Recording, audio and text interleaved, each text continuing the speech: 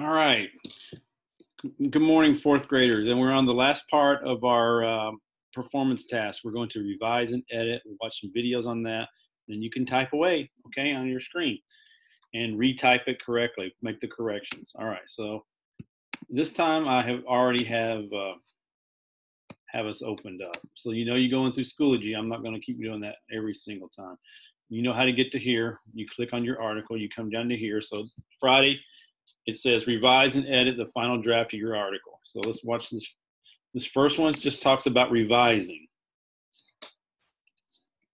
It's a short one. We won't watch all of it, and then we'll talk about revising, and I'll show you the rubric, and then you guys can get busy publishing. We get it. You don't really want your kids watching videos, but it can have... So it has an ad. We'll skip the ad. How-to writing. Episode 4. Revising steps. I'm writing a book about how to grow a plant.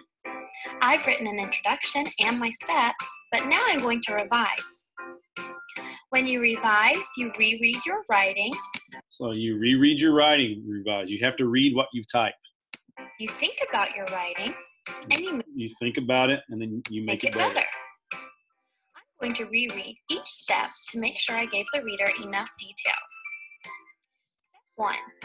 First, you should fill the pot with soil. Okay, so this writer is writing how to, grow plants, and she says first you should fill the pot with soil. Okay, so let's watch what she does. I forgot to say what kind of tool to use. I'm going to change it to say, first, you should use a small shovel to fill your flower pot with soil. See how she added more details and made it clearer? Okay. That gives the reader more details. Step 2. Next, put a few seeds into the soil. I think I need to give the reader a little more information about this. So notice how she read it and she thought of, when she went, she's thinking.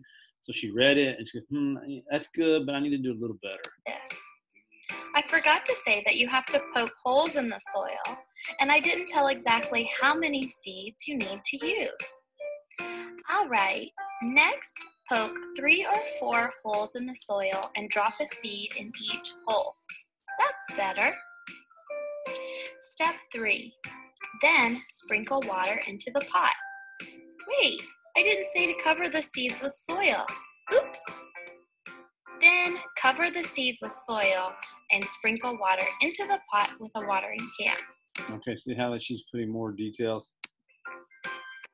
Finally, step 4. Last, put the pot in the sun and wait for your plant to grow. She's thinking again after she's reading it. I better remind the reader that they will have to keep watering the plant so that it will grow. I'll add, don't forget to add more water when the soil gets dry. That's like a next step right there that she put on at the end. All right, so we're going to go on to back down to the next. You can finish watching that one again. And this one, now that's revise. Revise is where you just change your thoughts, add more to it. And then you edit. Edit's where you check for spelling and grammar, okay? And you can use spell check, and I'll show you. I'm going to demonstrate that again right here in a second. Have fun and learn math at the same time with Adapted Mind. A fun learn. Skip our ad. Editing. Editing your writing. What is editing? Editing is fixing the mistakes in our writing. We can fix grammar, spelling, capitalization, and punctuation. Okay, boys and girls, you are fourth graders. You should always have capitals starting sentences and proper nouns, periods and question marks and the exclamations at the end. Spell check is on here for your typing, and grammar. It'll show you some if you use the correct grammar. Here's an informational writing I've been working on. It says, do you like dogs? Do you like dogs? So that doesn't quite sound right to me. I will teach you how to take care of a dog. You can get a dog from a shelter. Next, take the dog to the vet. Then, don't forget to buy food. Last, get the dog some toys. Let's edit it. First, we're going to edit grammar. I have to think to myself, do my sentences sound right? So, grammar, does it sound right? You're listening, does it sound right? And did I use nouns and verbs correctly? Let's see. Here's my first sentence again. It says, do you likes dogs? Do you notice something that doesn't sound right to you? Yeah. Yeah, the word likes. It should be like. Do you like dogs? So it's easy to change that with when we're typing. You should know. You got Better. it. Now we're going to edit spelling. I have to think, did I spell sight words correctly? Did I use word chunks that I know? And did I stretch out every word? Let's try. You can get a dog from a shelter. What sight word did I spell wrong? Okay. This is a little bit easier grammar spelling. Can starts with a C. It's the same process. This is a little bit lower, easier words, but it's the same process. You got to look through it when you're doing harder words too. Okay. What about the word shelter? I need to try to stretch it out a little bit more. Shelter. Much better. Now we're going to edit capitalization. We're going to think, did I capitalize the first letter of the first word of every sentence? Did I capitalize the names of people and places? Did I capitalize the word I? And did I make all the other letters lowercase? All right, let's try. Next, take the dog to the vet. All right, so this is a sentence that starts, you know you have to have a capital, okay? And then dog wouldn't be capital. You can go through here, she'll show you. I'm going to skip over here. Now, I wrote a couple sentences here. So this is the first one. And then this is my first, like I was saying, so I said, you should wear a helmet to plays hockey.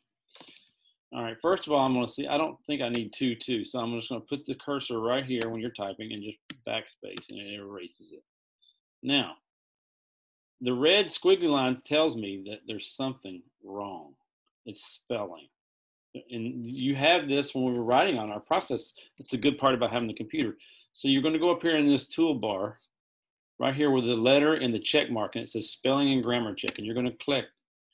Now, it's going to tell you, first one it went to was hockey. Now, this is how it's a hockey. I think it's hockey, so I'm going to accept, and it's going to change that. All right. This went all the way back up into the grammar. All right, so now here we go. It's going to come to helmet, and it's going to give me a suggestion for helmet. And helmet should be that, and I'm going to accept that.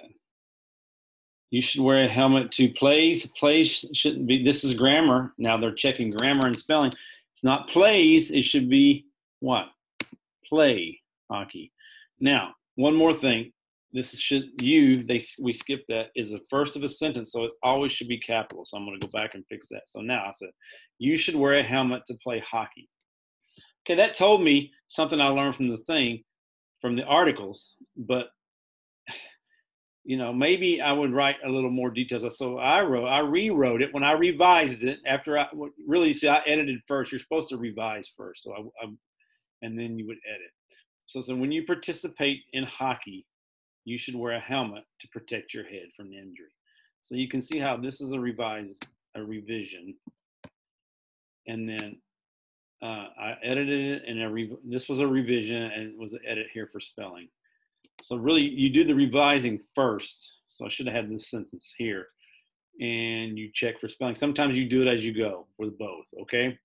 So you got these tools right here on your toolbar. So again, when we're typing, toolbar, you can do this. You have font.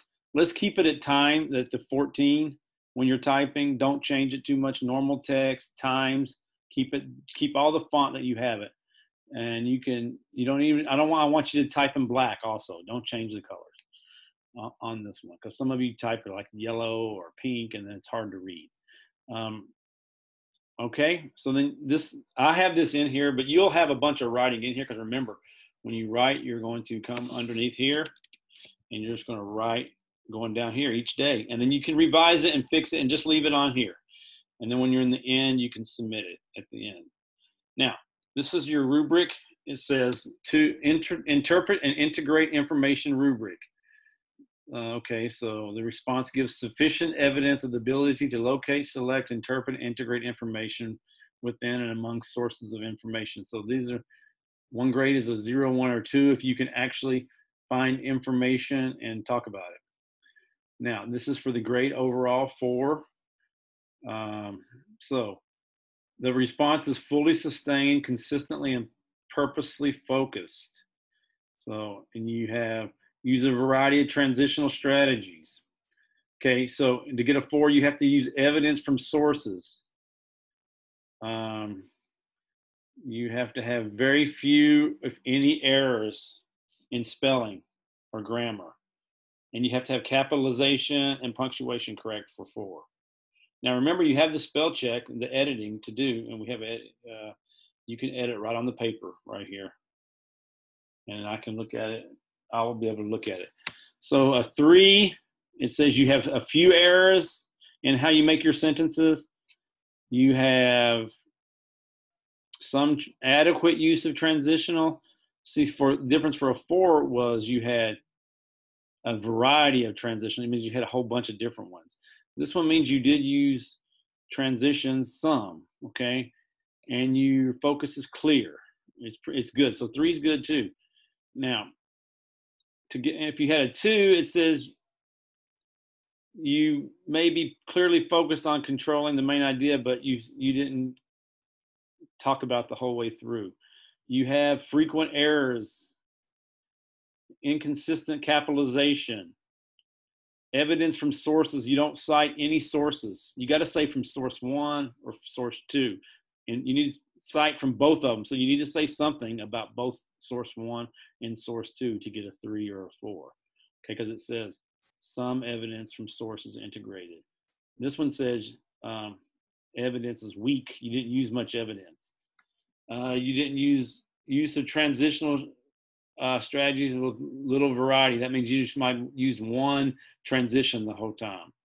And then a 1 down here, we won't get 1s. People shouldn't get 1s, but this says errors are frequent on conventions, uses limited language, few or no transitions, may have focus, may be confusing if it's really confusing. And if you didn't anything, you get 0. Okay, you couldn't write anything.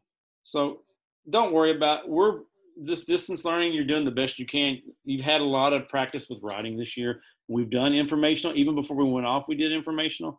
So just make sure you watch all the videos, go back up, do your spell check at the end and your edit right here with the A and the check.